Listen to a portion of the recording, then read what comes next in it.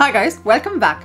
The other day I was shopping for a ribbon in the UK and it was £8. And when I saw the price, I was like, what? And if that's my reaction for a ribbon, I can only imagine what your reaction will be when you see how much fees you have to pay to study in the UK. Because the fees for international students in the UK is anywhere from £11,400 to £38,000, with the average being about £22,000. Now, if you're Indian, that's about 23 lakhs, which is big money. Now, if you've got that kind of money lying around, well, no biggie, good for you. But for everybody else, if you'd like to know how to drop the price of studying in the UK by quite a bit, you're going to want to watch this video. In today's video, we're talking about the types of scholarships and what they have to offer, the deadlines, and how you can apply for these scholarships. I'm Ashika, and on this channel we talk about moving across the world to study or for that job. Today we're talking about the UK, and with that, let's dive in. So every year, a lot of students come over to the UK, and from those students, only a small percentage of them actually apply for scholarships to study in the UK. Now, this can either be because they don't know about these scholarships in the first place, or because they don't believe they'll qualify for it. But here's the thing, there are a bunch of scholarships, and a lot of them cater to other needs and not just academic needs. So do yourself a favor and at least try and find out about them. In terms of the coverage, there are different types of scholarships available for students in the UK. Some of them cover part of your educational fees in the UK. Others offer full funding for your program's fees. They offer you your visa costs, your flight tickets, your living expenses, and some even go to the extent of providing you a budget to buy warm clothes. Now, with that in mind, let's further break down how these scholarships are structured. Now, unlike in the earlier days where scholarships are primarily meant for academically gifted students, today scholarships cover a wide variety of students. There are performance-based scholarships which are awarded to students who have performed exceptionally in extracurricular activities like music, sports, or even performing arts like drama or dance. Then there are academic, merit, and excellence scholarships. These are traditional scholarships that are awarded to students who have performed extremely well in academics.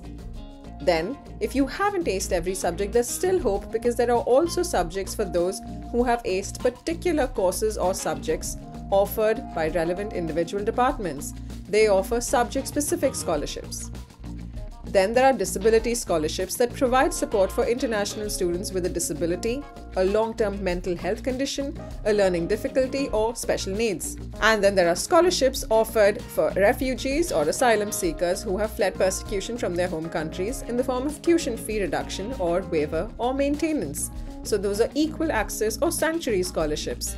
There are also research scholarships, which are offered to students to pursue research in a specific field of their interest.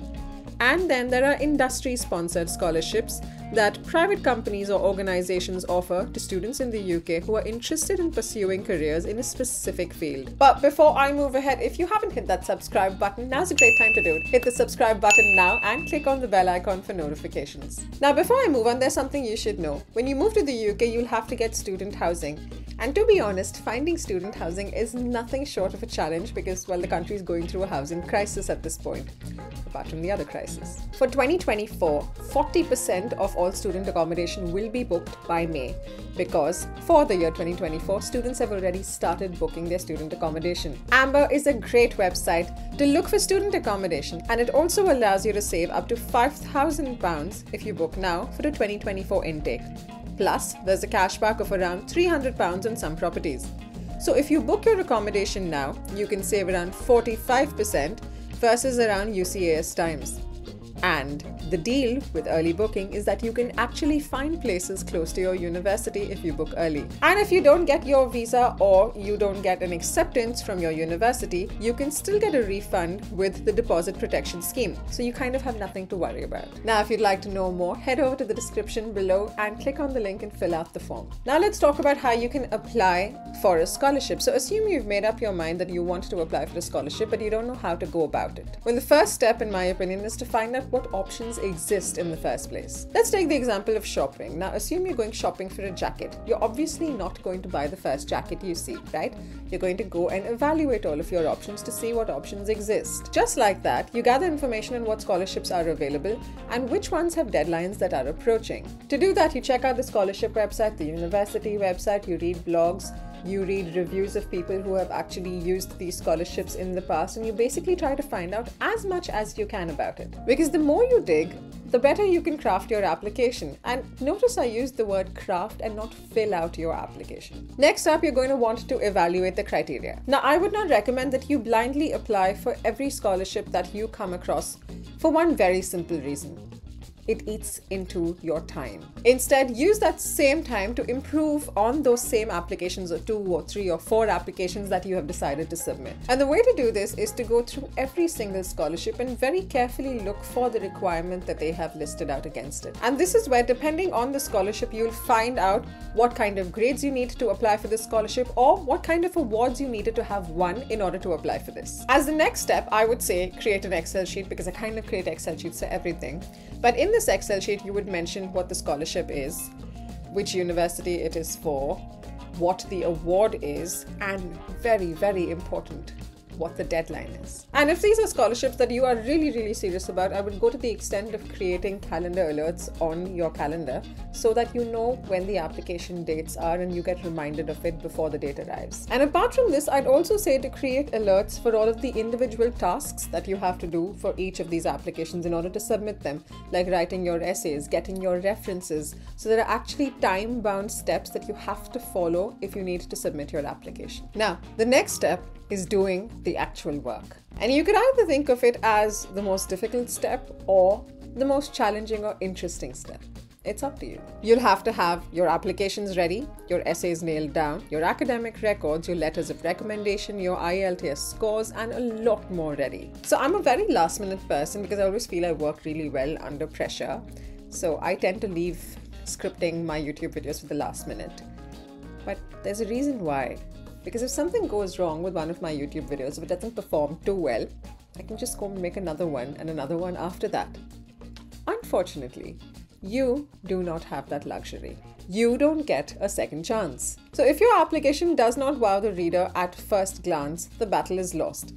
And then it's time for you to go get that loan. So you'll ideally want to have these essays and the other application details nailed down at least a couple of weeks in advance, so that in case you wanted to make some changes, either based on the feedback that you've received or based on the extra reading that you've done, you have enough time to recraft the entire thing. And apart from asking your friends and your family and your faculty members for feedback on your applications, what you can also do is reach out to either current students or past students who have either been at this university or gone through this scholarship.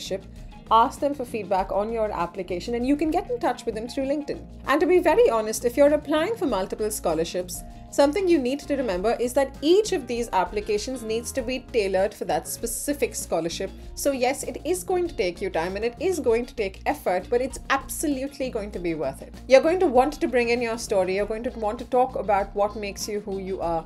You're going to want to talk about your achievements. But at the same time, you're also going to want to showcase why you deserve this scholarship, why you need it, and what your plans for the future are, and how you plan on giving back to the community because of this scholarship. Another really valuable point that you can add is describing how the scholarship would impact your life. But remember, it's extremely important that you stick to the word limit or your application might get rejected in the first round itself. And then the only thing left for you to do is apply. Now, at this point, you might decide to chicken out because you might feel that your application is not good enough. But let me tell you this, every single student who's going to be applying for this scholarship or any scholarship goes through the same thought process. So you pretty much have nothing to worry about because you've done all the work. So just go ahead and apply. Now, if you're wondering where you can find these scholarships, well, these are some of the websites that I recommend. There is the Scholars for Dev, and let's take the example of the Bristol University Think Big Scholarships. Like you can see, the deadline is the 26th of Feb for undergrads and the 29th of April for postgrads. They're offering £500,000, which is quite generous. And if you scroll down, you'll see what the scholarship can be used for. You can also see the link to apply. Then there's another website called Scholarship Roar. But you'll have to check the deadlines because some of the deadlines for this have passed, like the Chevening one, for instance. But then there's the Gates Cambridge Scholarship, which is still open to some applications, and there are a lot more. You can also check ukscholarships.uk, and you can even check the British Council website. So these websites typically aggregate all of the scholarships because otherwise you have to go to each of the websites individually and check for details. So you should get most of your information here, but of course feel free to dig around for a lot more. Now, here's the thing. When students move to the UK, a lot of them tend to make mistakes, and a lot of these mistakes tend to be very expensive mistakes. You want to avoid that. Now, if you want to know what the mistakes are and how to avoid them, Watch this.